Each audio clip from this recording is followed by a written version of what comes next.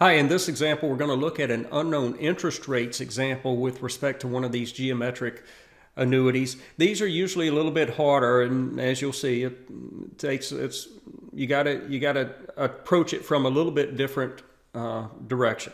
Okay, so let's look at our example. We got a 10-year annuity immediate with annual payments, has an initial payment of 11. Each subsequent payment is 10% more than its preceding payment. And I'm told the accumulated value of the annuity is 220.8 using an annual effective interest rate I. So I want to know what is this unknown interest rate I? What value is that? So my timeline, when I draw my timeline, of course, it's going to look like this. I've got a 10-year annuity immediate. I'm looking at the accumulated value of the annuity is 220.8. I know that it's an annuity immediate, and so the accumulated value of an annuity immediate is at the time of the last payment. So that's why the valuation date is at the time of the last payment there. Okay, first payment was 11, next payment is 10% more, so that would be 11 times 1.1 and so forth. Timelines in years. I need a little bit more room, so I'm just going to move this timeline up to the top of the screen. I is the annual effective interest rate that I'm seeking based on the information that I have. Again, I know it's a geometric annuity. When I know how to value geometric annuities using this three-step process. Step one is to VEP at the valuation date. So let's look at the last payment. Let's start with the last payment. It's already at the valuation date. So I don't need to accumulate that 11 times 1.1 to the ninth. That's the value of the last payment. I don't need to accumulate it. I don't need to discount it. Its value is 11 times 1.1 to the ninth power at that valuation date. So I get this expression, this VEP expression, 11 times 1.1 to the ninth. The payment immediately before that would be 11 times 1.1 to the eighth. I would need to accumulate that 1 year to get to the valuation date, so I do that by multiplying by an I. I recognize those are the first two terms. That's all I need, and then I need the number of terms. So there's 10 payments. There's going to be 10 terms. Step two is to factor out the first term. So I'm going to factor out the 11 times 1.1 to the ninth from the expression on the right. I'll also go ahead and plug in the 220.8 for the accumulated value on the left. And what do I get when I factor out the first term in the big parentheses in the last expression there? I get a 1 plus, what do I need to multiply 11 times 1.1 to the ninth by in order to recover the second term in the original expression, which is 11 times 1.1 to the eighth times 1.1 plus I. So I see that I'm going to need to multiply times a 1 plus I divided by 1.1. So the part in red is what I need to multiply by in order to multiply the first what I factored out by in order to recover the second term. So I've got that. And now at this point, what we would normally do if this was, if the interest rate was known, I would just look at that expression in red, and if that number was bigger than 1, then I would know, oh, I'm going to use an S angle 10 at rate J, and I even know what J is because since that number is bigger than 1, I'm thinking of it as being 1 plus J. So to get J, I would take that number in red and just subtract 1 from it. So I know how to get it. If I had the interest rate I, then I know exactly what symbol to use and what interest rate to use. Again, I'm looking at the symbol, at the expression in red, the 1 plus I divided by 1 plus 1, and I'm comparing it. Is it bigger than 1 or less than 1? Usually is what I'm doing. So if it was less than 1, then I know I'm going to be using an A double dot, the expression in the parentheses that includes that red term. I would be thinking of as an A double dot, the VEP expression for an A double dot.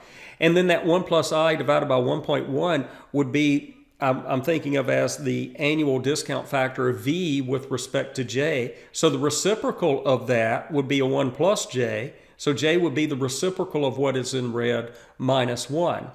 So that's what I would normally do. However, I don't know that value. That's what makes this a little bit harder problem. I don't have that interest rate, so I can't just by observation tell whether it's bigger or less than 1. So now so we have to think about it a little bit different, and this is how we'll do that. Notice that an A double dot angle 10 at rate J will always be less than or equal to 10, whereas an S angle 10 at rate J will always be greater than or equal to 10. So I'm going to look at that expression that I highlighted in red now, and the question is that expression, the whole expression, less than or equal to 10 or greater than or equal to 10? And in order to determine that, I'll look at what the the first term was, what's in blue, what I have highlighted in blue now, that first factor. Well, if you do some arithmetic on your calculator, you'll see that that number is about a 25.9. So look at what we're doing. We're taking a number that's around 25.9 and we're multiplying by something to get a result of 220.8. Well, that tells me then that what's in red, you know, I'm multiplying that by the 25.9 and my result is a 220.8. So what's in red has to be less than 10. And because it's less than 10, now I know I could recognize that remaining factor as an A double dot angle 10 at rate J, at some rate J. I can use the TVM buttons on the calculator at this point, just, you know, the compute the I/Y on the TVM buttons on the calculator, and I'll get a J value of 0.03773 ... Again, I'm looking back at the expression, the 1 plus I divided by 1.1 that I have highlighted in red again, and I'm thinking of that as the periodic discount factor with respect to the J interest rate. So that's, in other words, it's 1 over 1 plus J. And so when I take the reciprocal of that, I get a 1 plus J. So the reciprocal of what's in red minus 1 is equal to J, which I just found to be the 0.03773 number. So now at this point, you have an equation that you can just solve for I. I'd add 1 to the 0.03 number, get 1.03773. Let's see, what I would do is take the reciprocal of that, multiply by 1.1, subtract 1. Anyway, solve that, and you'll see that I is a 6% interest rate, that you end up with a 6% interest rate. Okay, so that's how you would solve this unknown interest rate problem. Notice that in the VEP expression, I started with the last payment and then looked at the next to last payment and so forth. That was how I calculated the VEP expression. Let's look at what happens in this situation if I would have started with the first payment when in my VEP expression. Well, the first payment of 11, recognize a pattern, and you'll see that you need to accumulate the 9 periods to get to the valuation date. So the VEP value, or if I value the 11 at the valuation date, I would do so by accumulating it 9 periods by multiplying by 1 plus I to the 9th. So I'd get 11 times 1 plus I to the 9th as my first term. My second payment is 11 times a 1.1 that I need to accumulate 8 periods, and I do that by multiplying by 1 plus I to the 8th. And I would continue this pattern for 10 terms. So far, so good. So far, so good. The next step in my 3-step process is to factor out the first term, and when I do that, I get 11 times a 1 plus I to the 9th times a 1 plus, you'll see what you should see that the ratio, the common ratio in the big parentheses in that last term has got to be a 1.1 divided by 1 plus I in order for me to recover the original expression. Okay, so now, again, I do the same thing. I'm looking at what the expression is in red here in the big parentheses, and the question is, well, first of all, I'd like to know, is the 1.1 over 1 plus I bigger than 1 or less than 1? And, of course, I don't know that because I don't know the I value. So then I have to think of it differently. I have to think of, well, is that whole expression less than or equal to 10 or bigger than or equal to 10? Because if it's less than or equal to 10, I'll use an A double dot, and if it's bigger than or equal to 10, I'll use an S. So that's the question. And remember, what we did then was we looked at, well, what is the number out in front? Well, the number out in front now is no longer a number. It's an expression. It's an 11 times 1 plus I to the 9th.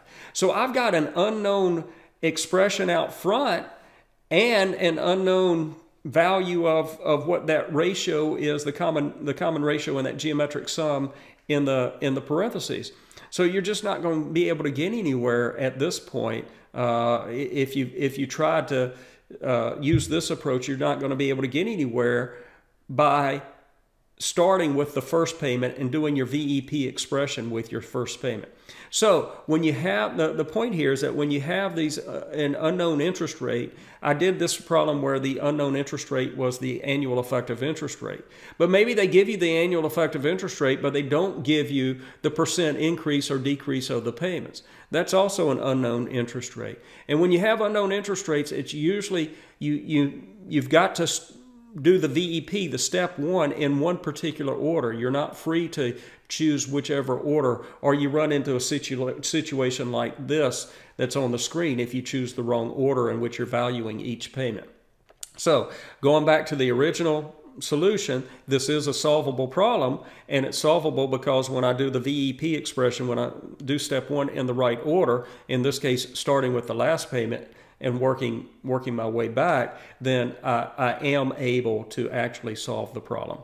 Okay, so I've got one more example with unknown interest rates that I'll do in another video, and it's a little bit trickier than this. So I'll see you in the next video.